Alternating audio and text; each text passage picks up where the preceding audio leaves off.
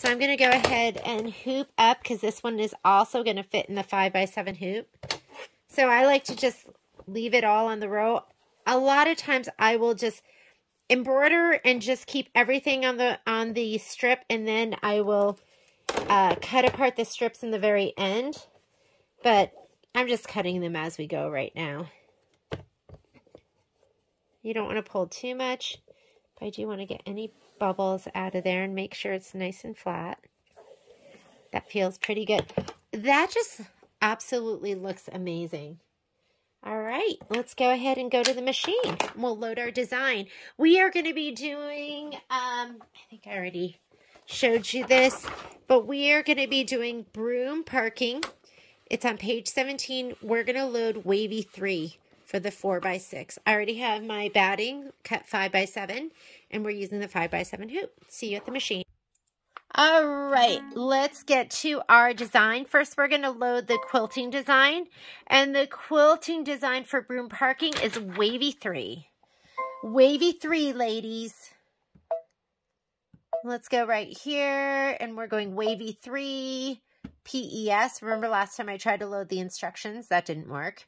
And the N size, and I wrote that on here. I mean, they said your trim size to pick it, but I feel like it makes more sense to just grab this because that's your N size, which is 4x6. 4x6. Right here. And you have two different 4x6s. I'm going to do this one. Let's set it. And then we're going to add...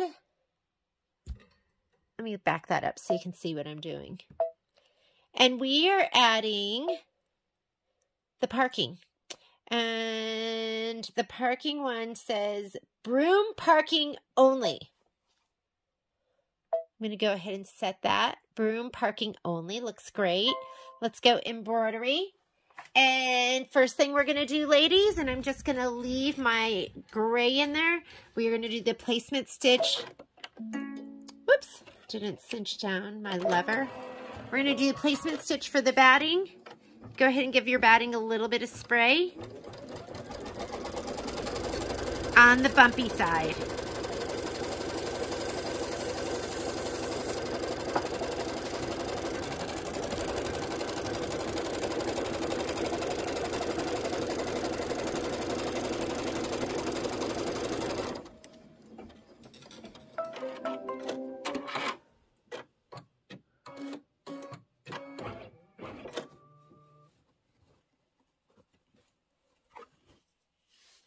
There we go.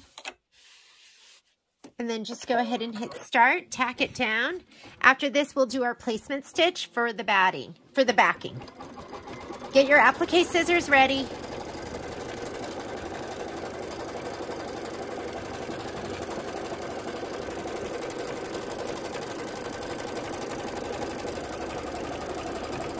Here's your background fabric. It is cute.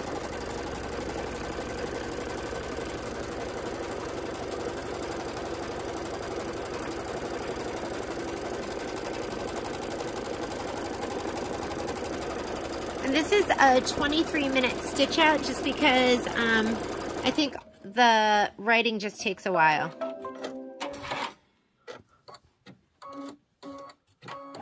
Trim the excess batting all the way around.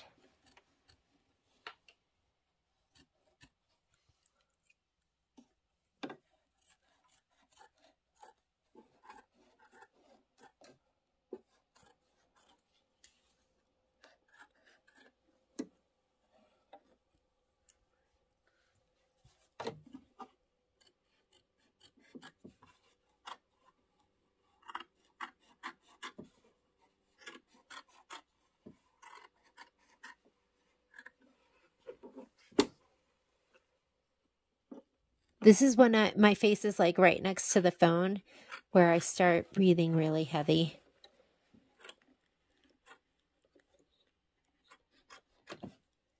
All right. Tack down stitch.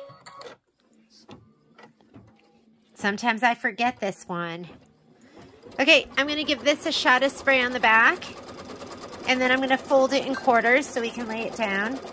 And I'm not putting that much spray down. Never spray at your machine.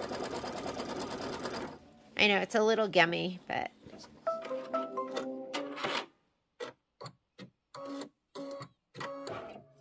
you can like just fold it in half because you can line these up with these centering lines and just unfold it.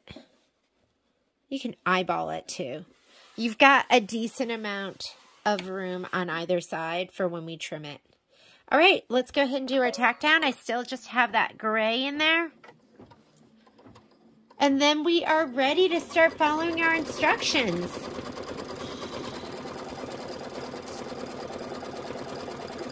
So it says choose a neutral color and you're going to stitch the sign placement line.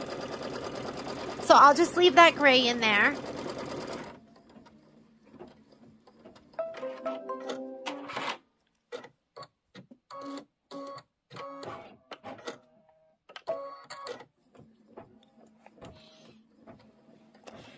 And then you're going to go ahead and give this a little shot of spray. This is semi-directional, like depending, I would look at your fabric and just see, look at what looks the most right side up. I'm going to lay mine down like this.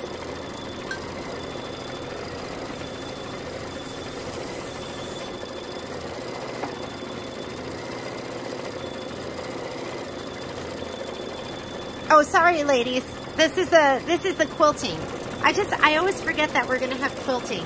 And I just have that gray in there. It looks great.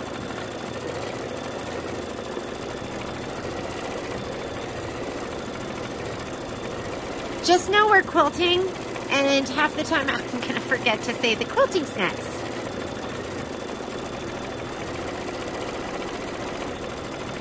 I'm going to be using white and gray for most of my quilting.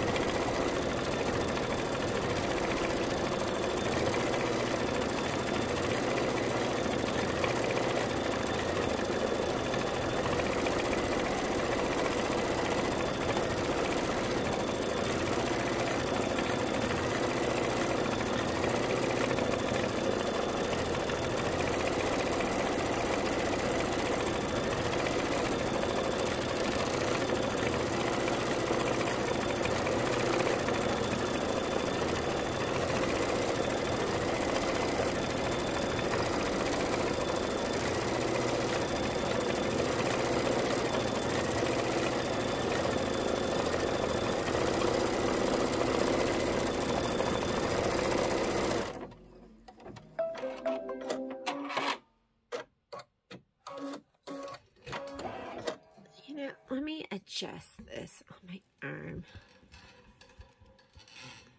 There we go. All right, now I'm just going to hit start and I'm going to do the placement line for the sign fabric. And that's that purple again.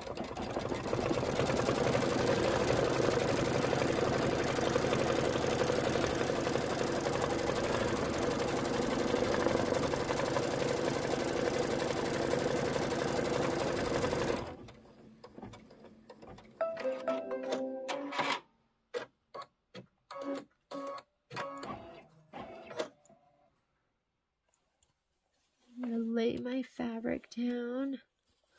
Just do it just like that. Do my tack down. And again, it says don't trim after you do this tack down. The lettering's going to be in white, so make sure you have a white bobbin in there.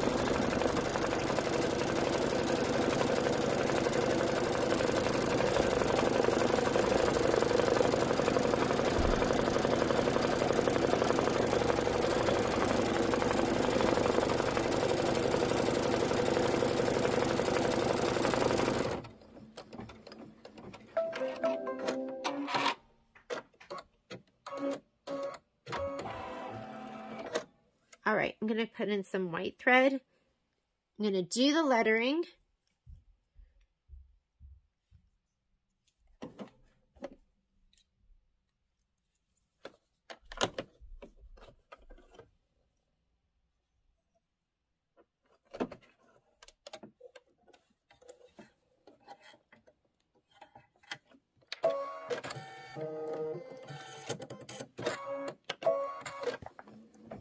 And the next color you want to get is that kind of orangey, that yellowish orange. That's going to be the outline of this sign. And this is going to be 11 minutes of stitching, so go find something to do.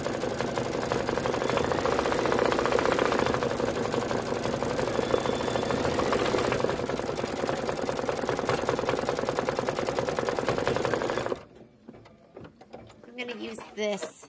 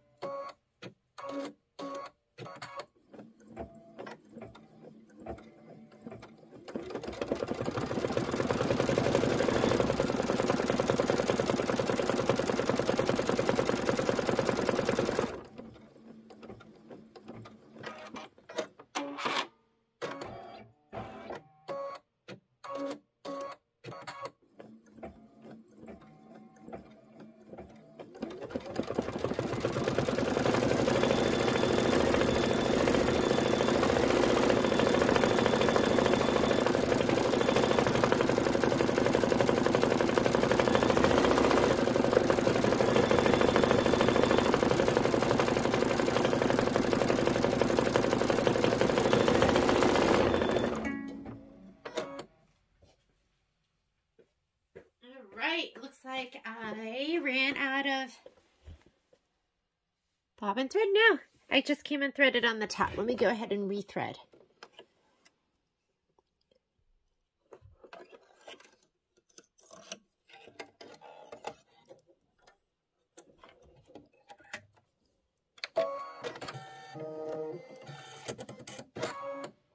I'm going to go back a couple stitches. Looks like I didn't get any of that G. Or is that the end? That's the end.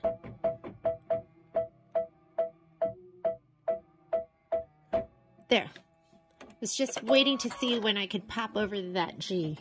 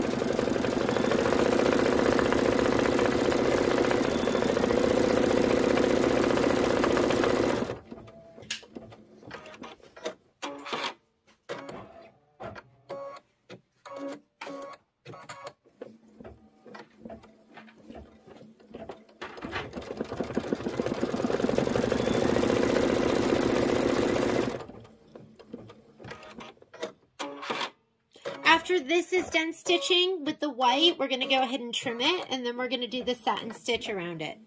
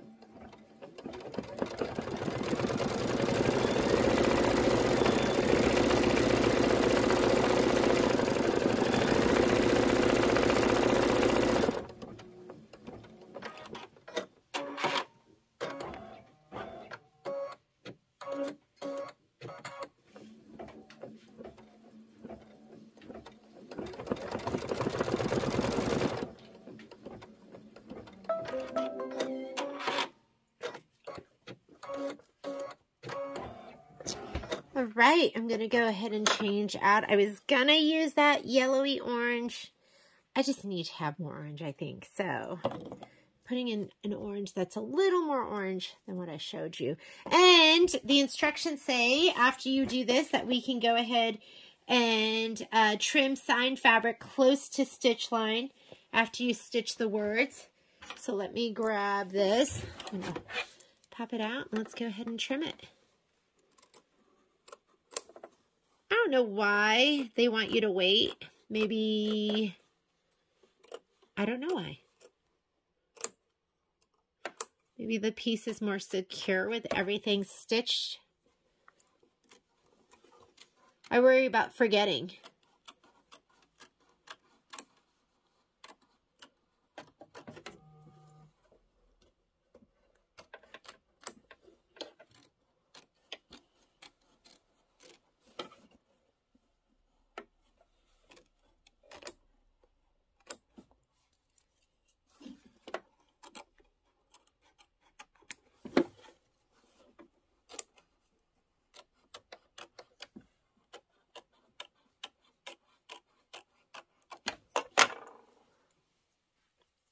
Okay, gonna go ahead and put in my orange. Still have a white bobbin in there.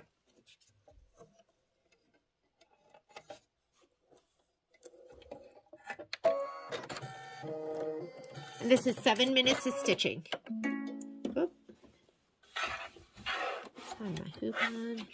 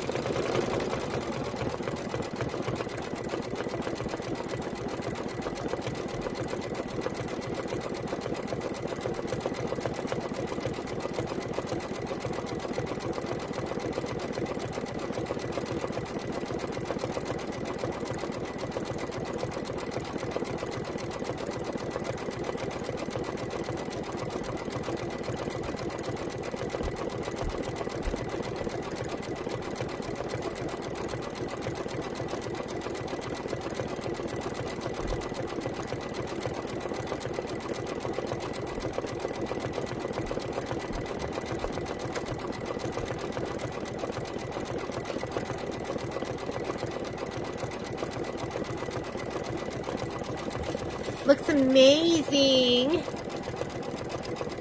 And then after it's done with this, we're just going to pop it out of the hoop and trim it down. You're going to use your 4.5 by 6.5 pop ruler.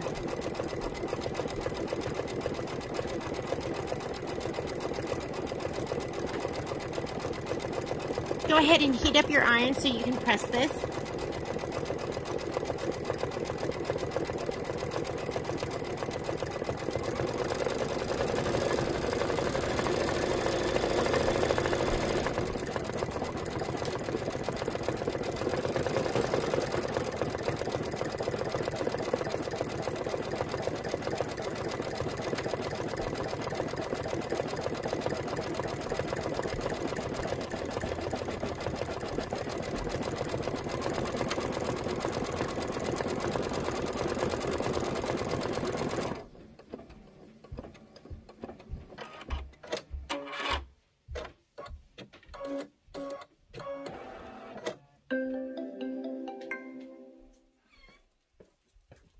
All right, I'm just going to slide it out.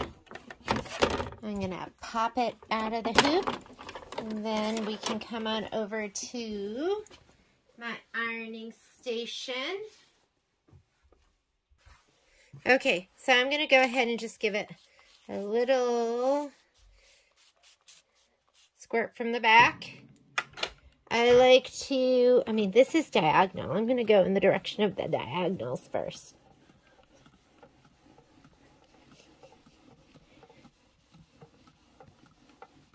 You definitely wouldn't want to distort this. But you just want it to be nice and flat. That looks good. I'm going to go ahead and lay it down here. Broom parking only. All others will be stitched in the ditch. Oh my God, that is so cute. All right, let me go ahead and put my blade up. I'm going to center it around that stitch line. I find that usually the pop ruler is pretty close to the right and left edges and about 1/8 of an inch from the top and the bottom. So,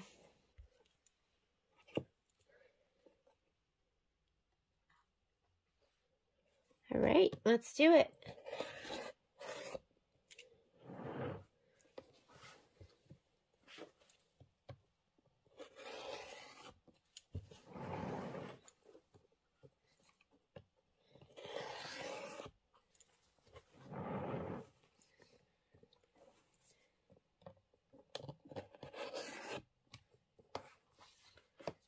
One little thread catching me.